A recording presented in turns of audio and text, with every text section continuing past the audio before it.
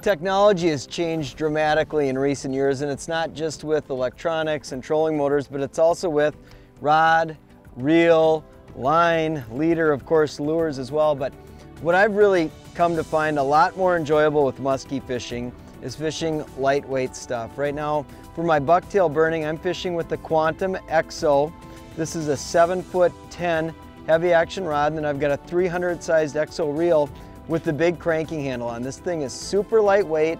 It's long enough I can execute good figure eights. It's got a lot of power. It makes fighting the fish fun, and it can handle throwing presentations like this. It's a breeze, and it's way more fun to catch fish on this than with something, you know, really, really big for throwing like giant plastics.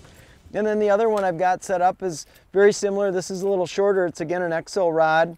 I use both the Smoke and XO in the 7'4" heavy action. And then I've got the Quantum 300 iron HPT on here, and this one doesn't have the cranking handle. It's got the traditional handle, but I'm using this for a lot more of the smaller presentations like jump baits, like I've got on here, a little Rapala, X-Walk, and some of the smaller jerk baits. I like having both the handle options, one for just a straight retrieve going really fast, and then the other one, I still like the two paddles for when I'm working jerk bait, so in case my hand slips, I can easily get back to zero and crank on a big fish.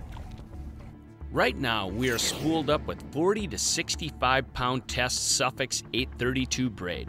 You will notice that we are using two different leader materials depending on the lure we are using, and that's an important consideration. For bucktailing, we are using an 80 pound VMC fluorocarbon leader.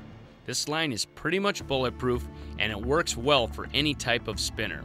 On our jump bait rod, we are using tieable titanium leaders. This has an important function. The simple all-bright knot tied to your main line has no drag in the water, and the narrow diameter of the material allows for maximum action of the lure.